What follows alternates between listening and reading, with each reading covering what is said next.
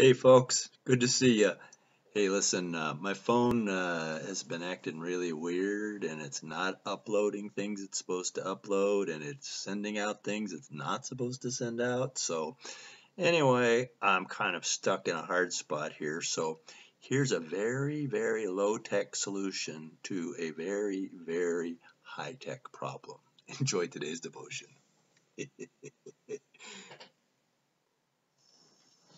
Well, hello, friends. Good Saturday to you. I'm going to take you for a little ride, only because there's something that I need you to hear. We're going to go into my barn here, and come on, buddy. You want to go? Come on, let's go. Let's go for a ride. And anyway, we're going to go. There's something I want you to hear. Hey, Axel, let's go. Want to go? Come on. In we go. Here we go. Let's go. We're going to get in this old beat up. Come on. Let's go. Want to go? Attaboy. And this is my friend Axel here. He likes to go with me wherever we go. He's 5 months old now, and he's just full of spit and vinegar, and he's just a great friend. So anyway, we're going to start up the old gator here, and Axel and I are just going to take you for a little ride here, but it's not going to be very far, just because this is really just a sound that I want you to hear, all right? So listen carefully. Hang on, Axel. Did you hear that last? This old gator that we have just has the loudest possible brakes, and so whenever you stop, it goes.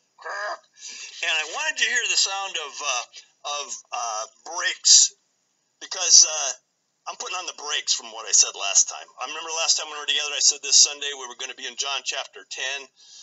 Well, I feel like the Holy Spirit called an audible, and even though the thrust of the message will still be what I was anticipating it would be from before, the passage is going to be, we're going to be coming from a different place, aren't we, buddy? And it's going to be from Luke chapter 12, where Jesus said in verse 15, and I'll elaborate on the whole thing tomorrow, but where he said that a man's life is not found in the abundance of his possessions. And I want you to think about that, because the point that's the same between both of those passages is that our life is on the inside.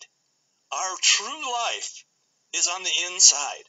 That what we have, what's around us, what's going on around us, that's not the true definition of our lives. He says a man's life does not consist in the abundance of his possessions. That it's about something deeper, and it's about something internal. And so, it's just a brief encouragement for you today that as we go through these times together, listen, I know that the outside world is changing on you. I know that. But that's not where your life is found.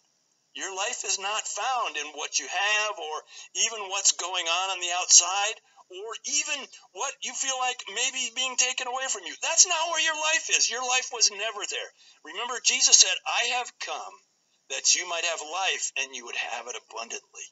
And so I just really want you to get your heart and mind ready for that message, that life is still good, and it's still good because Jesus Christ, the resurrected Jesus Christ, still lives inside of you through the power of the Holy Spirit and through his word. I want you to walk in that today, that your life is still good because Jesus Christ, who is good, lives inside of you.